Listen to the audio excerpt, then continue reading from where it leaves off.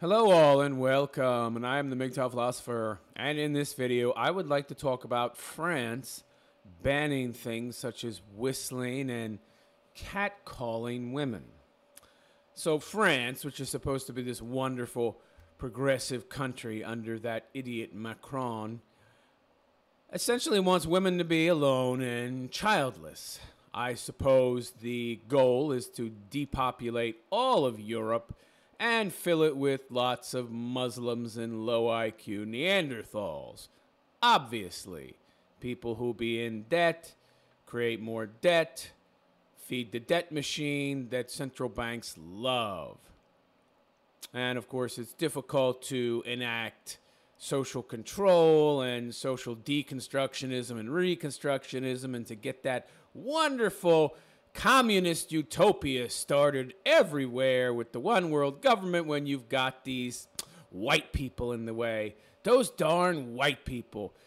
They're just not all stupid enough to fall for our crap. So we need to get rid of them and replace them with the low IQ idiots that we're importing from other countries. So yeah, let's make it just so that French men and French women can't get together so they don't produce enough offspring to repopulate their country. Yeah, it's a wonderful plan, and it's working great.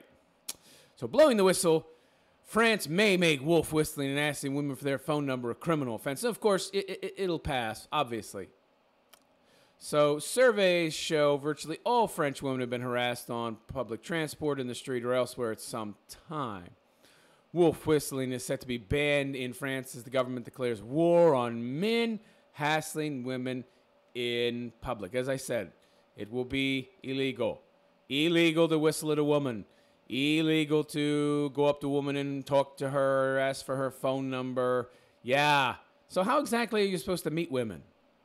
I mean, by this law, if you follow this law to its logical conclusion, any and all approaching of women can be seen as harassment. So even if it happens in a bar, it happens in a bar, it happens in a nightclub, doesn't matter.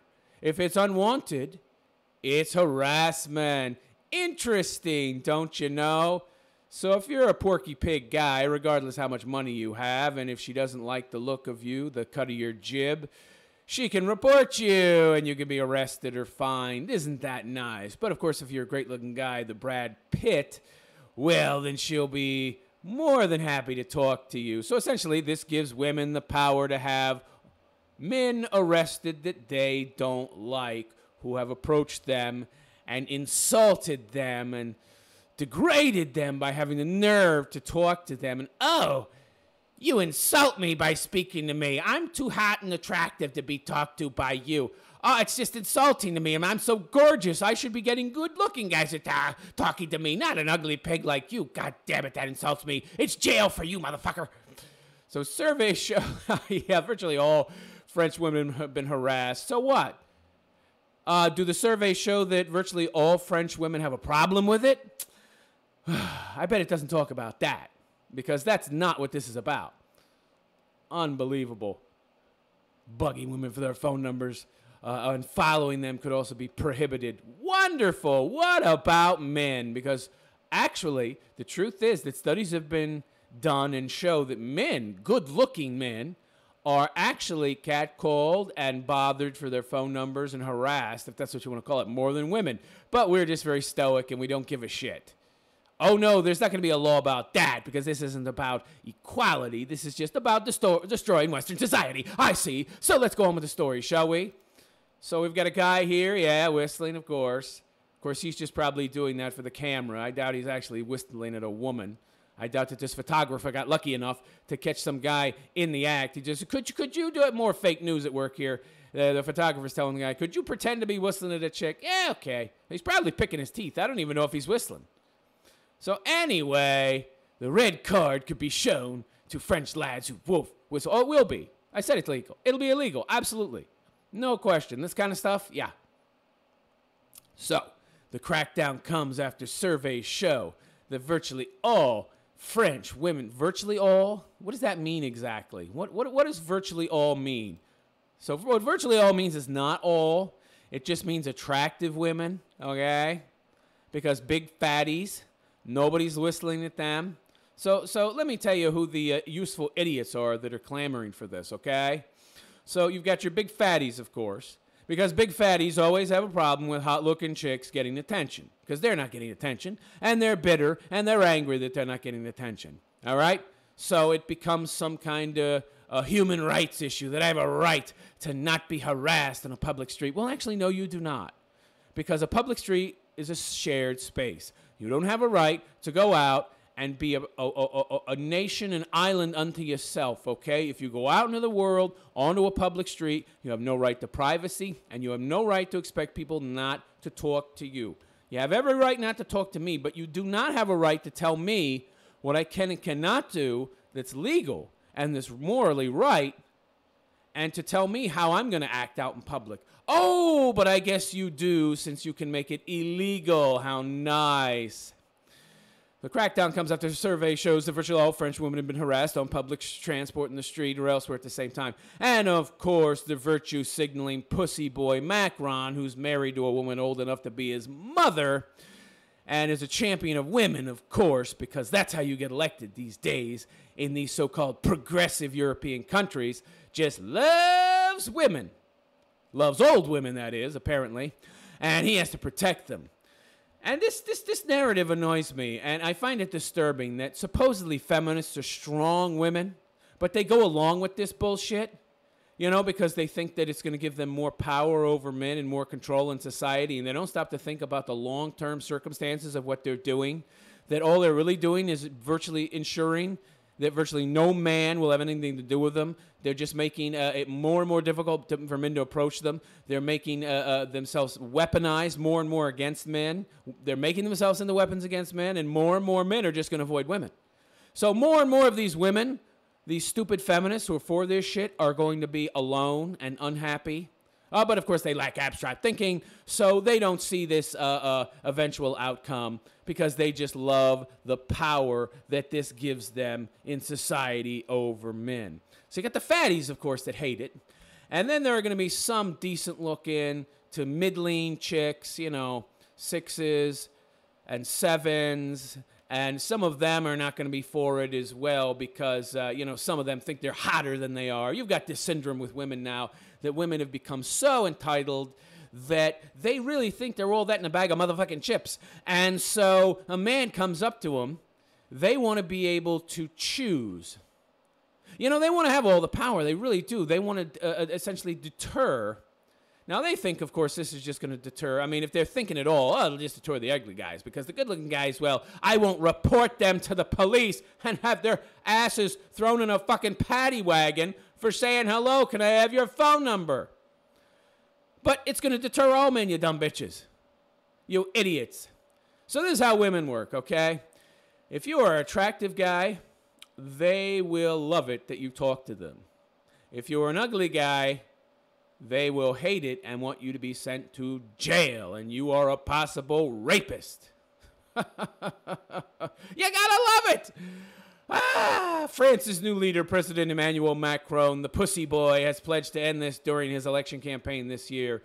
Yes, Macron, you virtue-signaling scumbag, you have to protect women, don't you? Even though they're strong, they're independent, they're just as strong as men, don't you know? They're equal to us.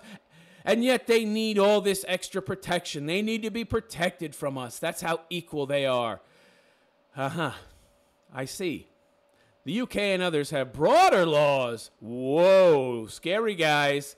This is what I've been telling you for a while now, that Europe and especially countries like the UK and Sweden are even worse than America. You think feminism is bad there?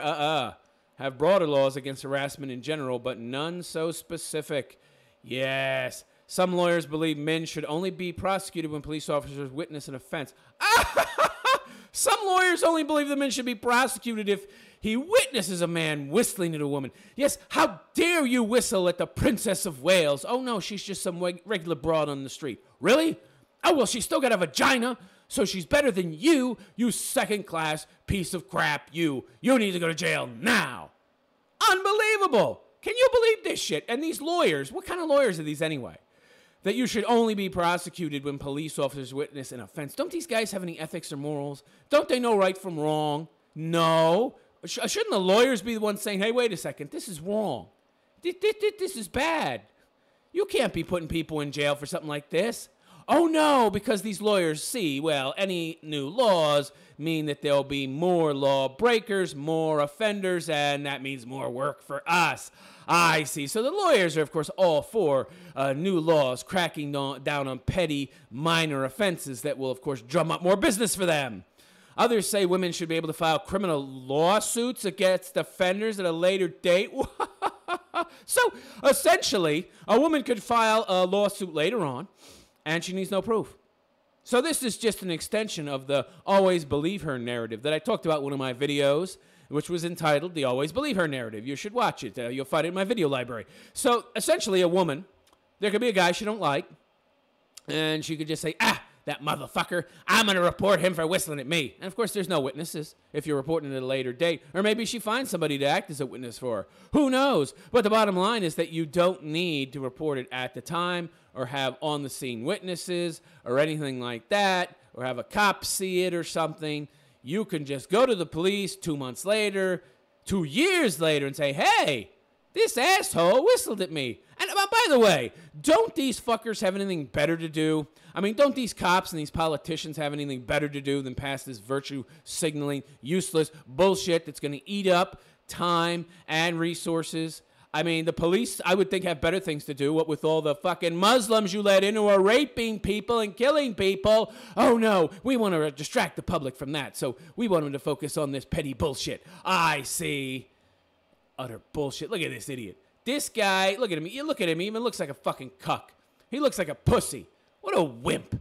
You're a wimp, Macron. He married some woman so much older than him she could be his mother. Loser. President Emmanuel Macron wants to end France's legendary sexist behavior. What your country's famous for. Yeah, beautiful, romantic France with its loose women who now have a problem with guys speaking to them. Yeah, no more loose women there because they ain't going to be able to get a man. Unbelievable. But Marlene Schiappa, the Undersecretary for Gender Equality, oh my God. Why do they have these positions, gender equality? All those positions is feminists who got in the government with this bullshit that they're pushing for gender equality, but it's always a woman. Why isn't the Undersecretary for Gender Equality a man? Oh, because it's really for feminist superiority. Defended the plan and gave an example of behavior that would be legal. Of course she defended it. She's a feminist. She's not for gender equality. This is what leftists do. They never say what their actual agenda is. They say the exact opposite of what their agenda is, and they just repeat it again and again and again until you will believe it. She said, you are a woman in an underground train. I'm a man. I follow you. Well, this is a hypothetical scenario, which doesn't happen very often, by the way. And if it does, so what? There's instances where a woman follows a man, too. What's your point? What does that mean? Of course, I can paint a horrible scenario, too. You're a child. I'm a grown woman. I follow you and cut your head off with a hatchet. What's your point? Yeah, you can always draw scenarios and vilify whoever you want to vilify and use fear to get what you want done. Of course. But what's your point, lady? You're just drawing a hypothetical imaginary scenario to try and essentially get your supposed point across and get the legislation you want done using fear-mongering? I see. You get on another train. You get off the train, I get off. You get on another train, I get on too. I ask for your telephone number. I ask again, I ask the third time. You feel oppressed. You feel oppressed? Well, yeah, that's feminist language, of course. That's cultural Marxist language. How do you feel oppressed? You can't just tell me to go fuck off and then walk to another train? That's street harassment. Street harassment? What? This is absurd. Harassment in my... I was pretty sure that harassment was something that took longer than just like 5 seconds or 5 minutes. Oh, no, it's something that, can happen snap of a finger. Yeah, it's something that can happen anytime. Short period, long period. Of course, they want to define it, of course. Now they want to define... So you've got short-term harassment where it can just be 5 minutes, some guy ogling you or asking for your phone number, or it can be long-term. So essentially... any and all forms of communication with a woman are illegal if she chooses for them to be. Interesting. So aren't you pretty much giving the woman all the power? I see. Well, this is very convenient. Where's the power men have? Oh, they have no power.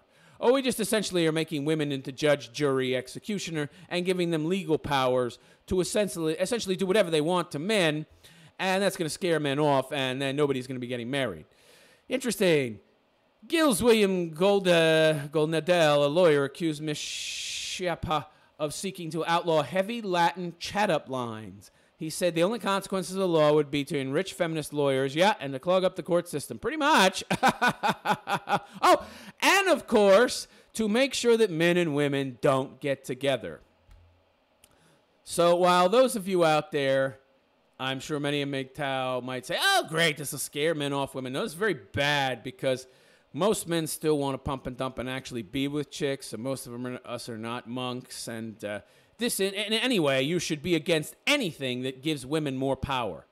Anything that gives women more power, and by the way, this law, since she can file without witnesses, not in the moment, without a cop seeing it or anything, and she can file later, this law gives a woman essentially the power to put almost any man in jail that she just doesn't like. I mean, I can see the potential negative consequences for men very easily. And this is very, very bad. So let me know what you think in the comments. Give me a thumbs up, like the video, and subscribe. And check out my Patreon link in the description. I am the MGTOW philosopher, and I wish you a good day. Take care.